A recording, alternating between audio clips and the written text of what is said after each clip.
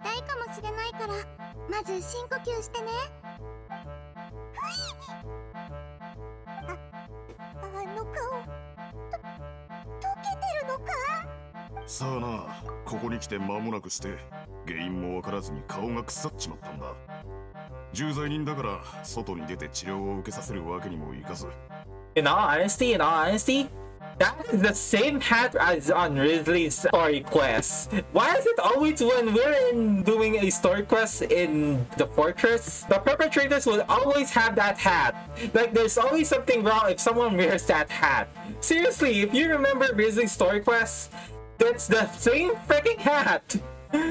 God, everyone who wears that hat is cursed to be something. They're cursed to have something wrong happen to them in the near future. Like the hell. まったく困ったもんだよ。看護師長、迷惑をかけちまって申し訳ない。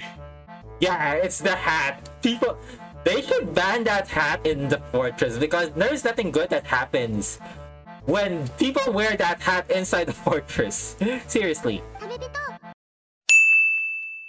何言ってんだ。子供扱いしてんのか。さっさと薬を塗って牢屋に戻してくれ。Well, in all honesty, Sigewinne is like 500 years old, so... Sigewinne is like 500 years old, so technically you're still a kid to her, so yeah. その態度はなんだ。このメロピで要塞で。Yeah, kinda true. I think it's one of the unwritten rules of the fortress, which is don't mess with the head nurse. If you mess with the head nurse, you get shivved in the bathrooms. And I know there's like 2 kinds of shivving, but both would happen to you technically.